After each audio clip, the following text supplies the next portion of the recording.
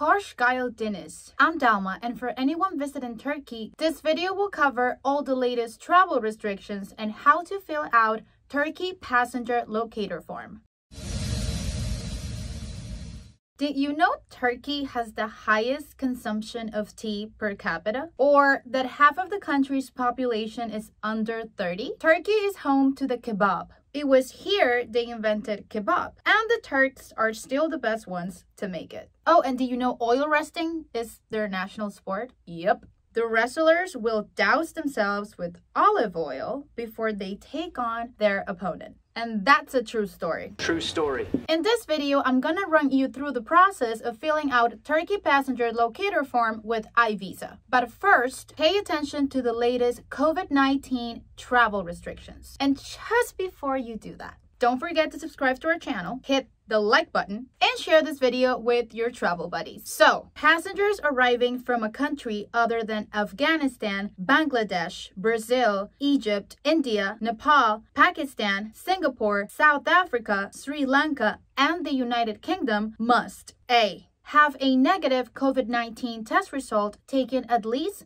72 hours before travel. Or B, have a negative COVID-19 rapid antigen test taken at most 48 hours before arrival. There's no need for quarantine if you show any of these test results. However, this doesn't apply to passengers younger than 12, passengers with a COVID-19 vaccination card showing that they were fully vaccinated at least 14 days before arrival, passengers with a COVID-19 recovery certificate issued at most 6 months before arrival, and merchant seamen. Passengers departing from Brazil, South Africa, Nepal, or Sri Lanka have been banned to enter Turkey until a new decision is made. However, there is no obstacle for passengers traveling from these countries to have a transit flight via Turkey. Now, if you're arriving in Turkey from another country but have been in Brazil, Nepal, or Sri Lanka in the last 14 days, you'll need to submit a negative COVID-19 PCR test result taken no more than 72 hours before arrival. You also need to quarantine for 14 days. Whew.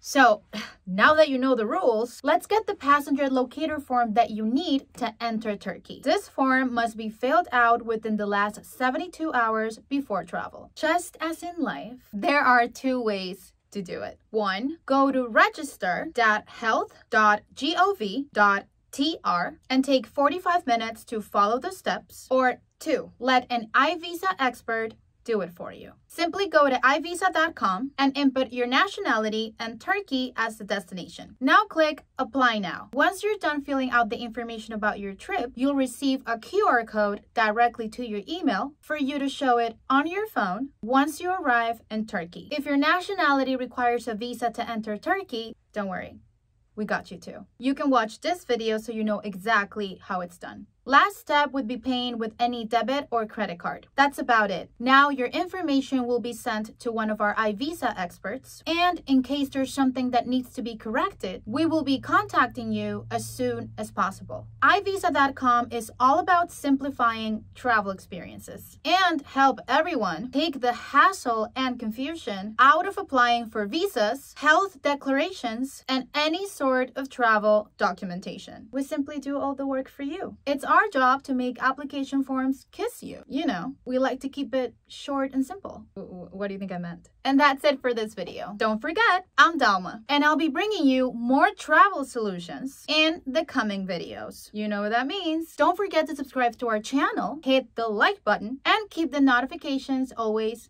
turned on. Güle güle, or bye in Turkish. I'm gonna start doing language lessons too. Safe travels.